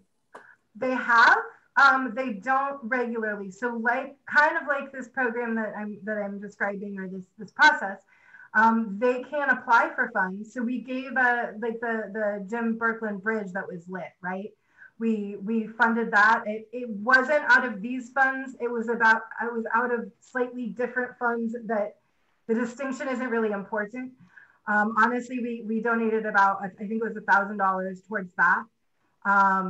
The tourism impact funds that we were discussing tonight have a larger balance, so they're a little more flexible. And we have given the Glen Ellen Forum tourism impact funds, but it was only for that project I was describing. That's the only time in my tenure here, because that was a project that they brought to us that we thought was a community benefit. But that process, I would say, probably took about 6 months from the beginnings of working on the application to when it was actually built. So it's not a fast process. Thank you so much. Appreciate your presentation and your responses. Any other questions or comments from council members? And I think we need to take a public comment. Is that right, Ariel? It is, and we have one member of the public left. So if a member of the public, if you would like to make public comment, please raise your hand. And I'm not seeing a hand raise. Okay, well then, thanks everyone. And thank you, Ariel, for that presentation and all your expertise. Let's move on to the reports and announcements from council members. Councilmember Dickey, do you have anything to report for the Citizens Advisory Council? No, we haven't had any meetings since our last MAC meeting. I am on the ad hoc committee for winery events. I encourage anybody who's interested in receiving the preliminary guidelines that have been proposed by the shareholders group to contact me. I think it's really important that everybody see what's in this package. And I'll leave it at that. But I think it's valuable exercise considering what we're doing here as a MAC to understand what's going on in the broader world that may have an impact on our community. All right, thank you, Councilmember Dickey. And let's see, Councilmember Dowling, any news from the Glen Ellen Forum? As Glen Ellen Forum takes January off for our monthly meetings, but we do want to express our appreciation for the county and the funds that they donated toward getting the Jim Brooklyn Bridge lit, because that was just a really wonderful thing for everyone. I do want to share with our committee or our council that it was extremely, extremely difficult working with the state, and that it is not an option to use SDC facilities next year to get our electricity. We got in there by, like, me personally putting forward my assets and everything else to indemnify the state of California. So we can't do that in the future. And so we're looking forward to Leslie's idea, which she gave me a statement to read, but fortunately she was able to be here tonight, of that we would really love to just drop a line from PG&E and fund that. And the Glen Ellen Forum would be happy to pay for the electricity as we use it. So that would be an option for next year. All right, thank you, Councilmember Dowling. And just a little thought, when we rebuilt our house, we put in an ADU, an accessory dwelling unit, and we put a, rather than going through and getting a, whatever it would be, a $10,000 or $15,000 payment to PG&E to put it as a separate housing unit, we just had a meter put on the side of our house that our contractor hooked up that shows how much electricity is actually going into our house. And then it's a little complicated, but anyway, you can, for a much cheaper amount, we could actually probably meter the electricity going into the Christmas lights. And then, Forum could pay that back, or just a thought on that. Yeah. Let's see. Any other reports from community organizations or things happening in the community? Yeah, Councilmember Handren. So on Friday, there was the Sonoma Valley Latinx COVID meeting, and a lot of the information shared was stuff that's readily available on the county website, and also the city of Sonoma has a website with information. It was about the shelter-in-place orders, the vaccine schedule, and what sort of testing is available. And after the meeting, I received an email, for the first time, an email with a bunch of different flyers and a copy of the presentations. And if anybody would like to receive those, I'd be happy to forward them along. Just let me know. Sure, I'd like to take a look. Yeah. Okay, will do. Thanks. And council member, you can just send this to me and then I can send them out. That might be anyone that wants to share stuff, just send it to me and I can send it out to everyone. Okay, great, thanks. Thanks, Ariel. Any other announcements or news from the community that we should know about? All right, then I think we can move into consideration for future agenda. So one thing that we might eventually, in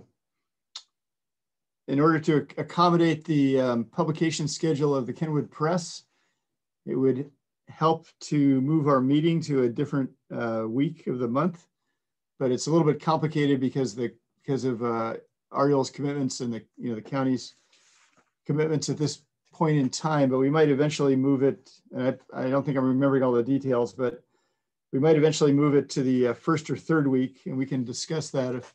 But I'm not sure if it's willing to talk about now. Ariel, when do you think that there might be an opening to actually do that? I think we may be able to, if we agendize that for February, we can discuss it in February and kind of get people's, whether they can, which date works best for them, basically. We can do that, and I'd be happy to throw together a poll. And I should know more by the February meeting about when we might be able to actually do that. But I don't think it hurts to have the conversation sooner rather than later. Yeah, Councilmember Dowling. Yeah, our challenge is we really want to inform the community about both the upcoming meeting and encouraging them to attend, as well as here's what happened in the meeting and here's how it affects you. But today we were proofreading, sending the printer, hopefully by 2 p.m. It went at 5:20, but so we aren't able to cover this meeting. And then when we remind people, hey, the meeting's coming up, it's not relevant because it's so far in advance of when the next meeting is. So right now, I think we're still in our forming stage, and when we're ready, and it doesn't have to be February, not even March, but at some point, it would be great to move the meeting back a week or forward a week so that we can both report on the results as well as get people excited about attending the next meeting so we can improve our community involvement. Sounds great. Yeah, I would totally support that. If we're the voice of the community, then the Kenwood Press is our conduit to be the voice. I mean, Kenwood Press already is the voice in a lot of ways, as well as other organizations. But I mean, I would say we could put that as a possible agenda item for next month. Is just talk about what would be the best week of the month to hold these meetings. Any other thoughts on items for next month? Yeah, Vice Chair Doss. This is sort of a thought. I'm wondering if Councilmember Newhouser would consider convening the emergency preparedness ad hoc. Funny, I was going to ask you the same thing. Yeah, certainly. We could do that. It's funny you should mention that. I was going to suggest that we go ahead and put on the max agenda that the ad hoc committees report back, but I think we already have a slot for that. As you mentioned earlier, Arthur, about having that all fall under community reporting. Yeah, I'm good with that. Yeah. Okay. I will volunteer to convene the outreach committee, unless somebody else is dying to do it. Okay, I'll be the convener, and let's see, the other one is the traffic safety emergency, or no, is traffic and safety. Yeah. Any Councilmember Eagles? I'll convene. I have a Zoom link too. And is that a problem to use my Zoom link, Ariel, if I have one? Oh, not at all. Please do that. Less that I have to do. I love it. Yes. Well, I don't know if the minutes will be out yet. Will my committee members? Well, can we just confirm committees? Who else is on the traffic? Angela and Jeff. Thanks, guys. I can also I can send to the membership since it was shared on the screen. I can send the finalized list just so you all know who your others are. I can send that out probably tomorrow, just so everyone knows who their who their ad hoc is. Great. Arthur, I have a Great. Zoom link as well. I have a Zoom account, so I can Okay. use my Zoom account for our committee. Okay, that's I easy. do as well. Great. Okay, I'm the odd man out, but that's no problem. That's great. Thanks for volunteering. I'll let Vicky do it. So I'm going to aim to convene within the next week or 10 days. I'll send an email out tomorrow, but that's my intention, just so you guys know.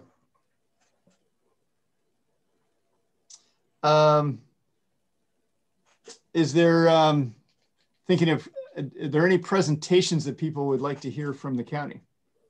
From, you know, agencies or, yeah, Councilmember Dowling? I'm interested. I read someplace that there was going to be a census of the houseless in the community in February. And I'd be interested in the specifics on our areas in Glen Ellen and Kenwood of the results of that census.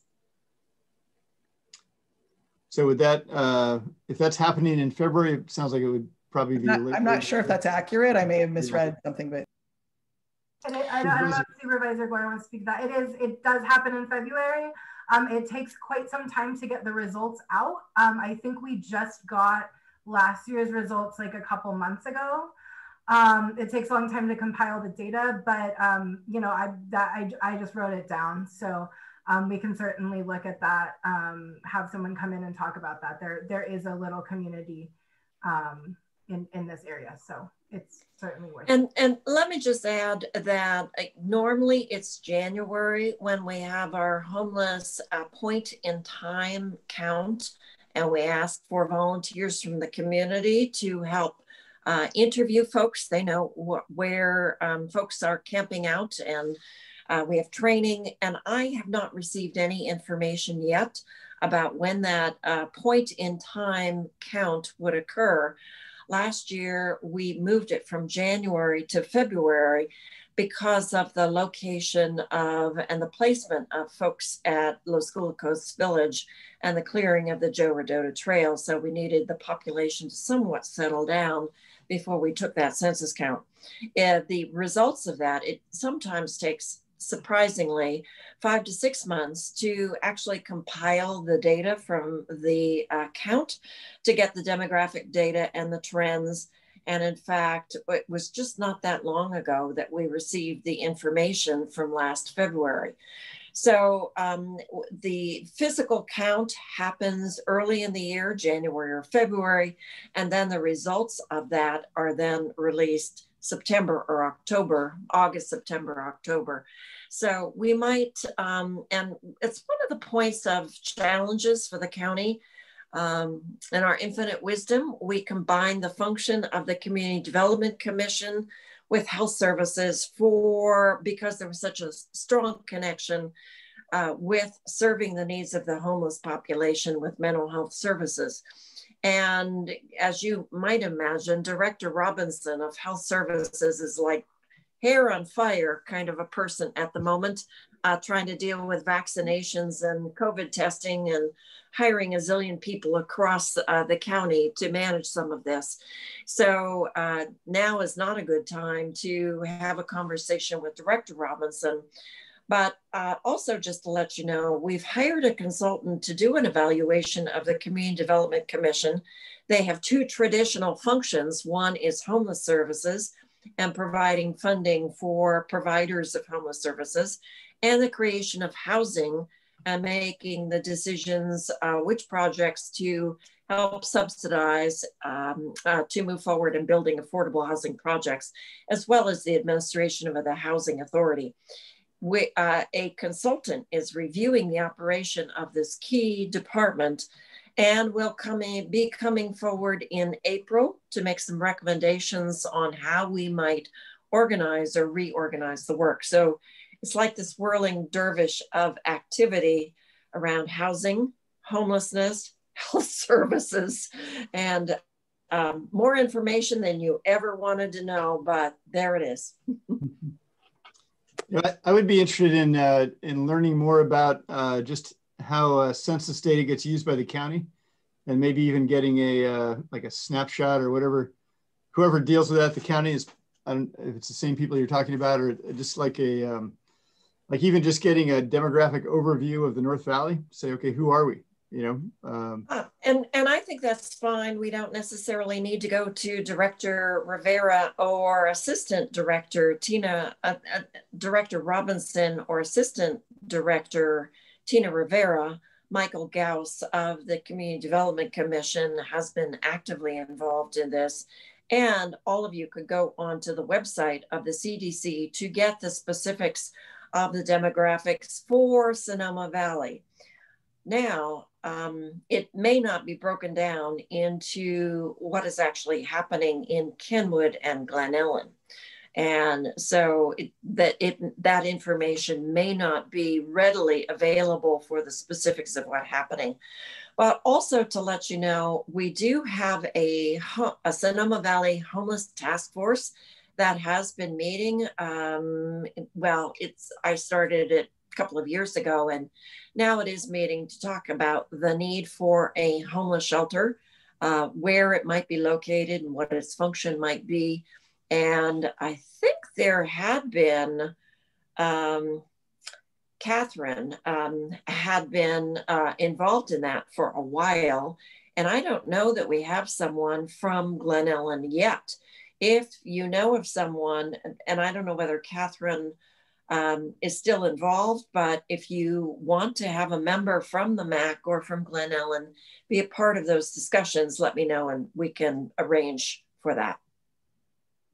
Okay, thank you, Supervisor Gorin. Any other thoughts on agenda for next time? Yeah, Councilmember Newhouser. Since there is a continued interest in the triangle, the Bermuda black hole, it might be helpful to have someone from the roads department to talk about what the the limitations and opportunities are for doing something with that, just to help move or show some response to this request that has been presented twice to us now. I would support that, yeah. And we may have to figure out the appropriate person to address the specifics of the triangle rather than Johannes Hovertz, the head of Transportation and Public Works. If you really just want to focus on the triangle, it might be General Services. If you want to get an overview of what TPW actually does, then it might be Johannes. And I think Johannes has been part of those discussions with the community on the triangle.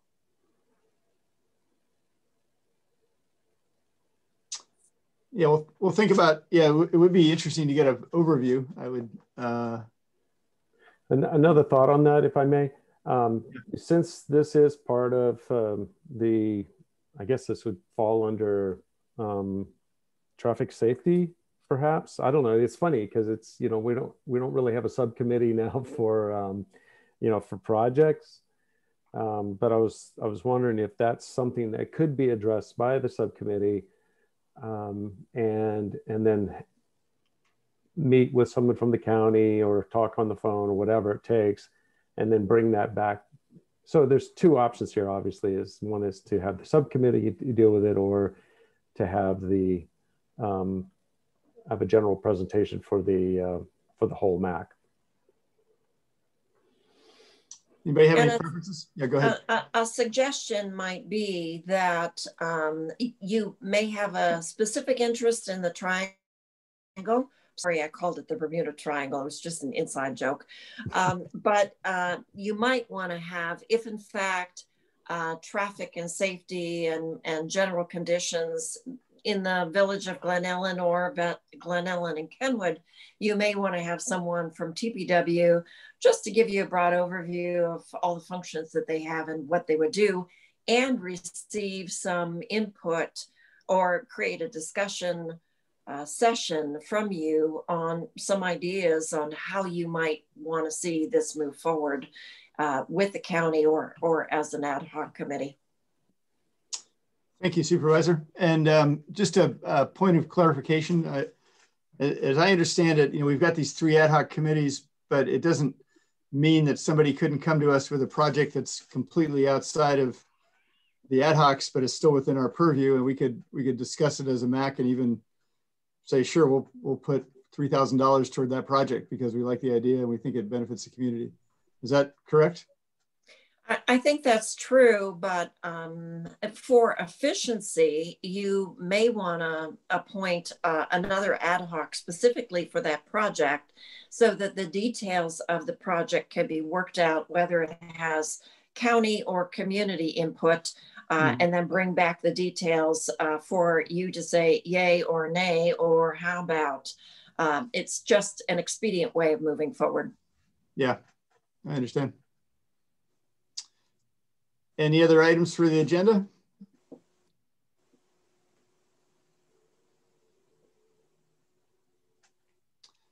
Okay, well, Vice Chair Das and Ariel and I will be meeting at some point. We don't have a meeting set, and we'll set the agenda, but we'll take all this under advisement. And yeah, it's great to get started. Great to have the ad hocs underway. That feels like a big step. I think I'm understanding why the gears of government work so slowly, but I think we're making pretty good progress. And the ad hocs can actually, act a little more fluidly, especially the yoga ad hoc. Looking forward to that one. All right. Well, I have a resolution to adjourn, or a motion to adjourn. So moved. All right, seconded by Councilmember Eagles. Second. All those in favor of adjourning, say aye. Aye. Aye. Aye. All those opposed? All right, the meeting is officially adjourned at 7:37 p.m. Thank you, everybody. Thank you. Thanks, everyone. Good night. That was good.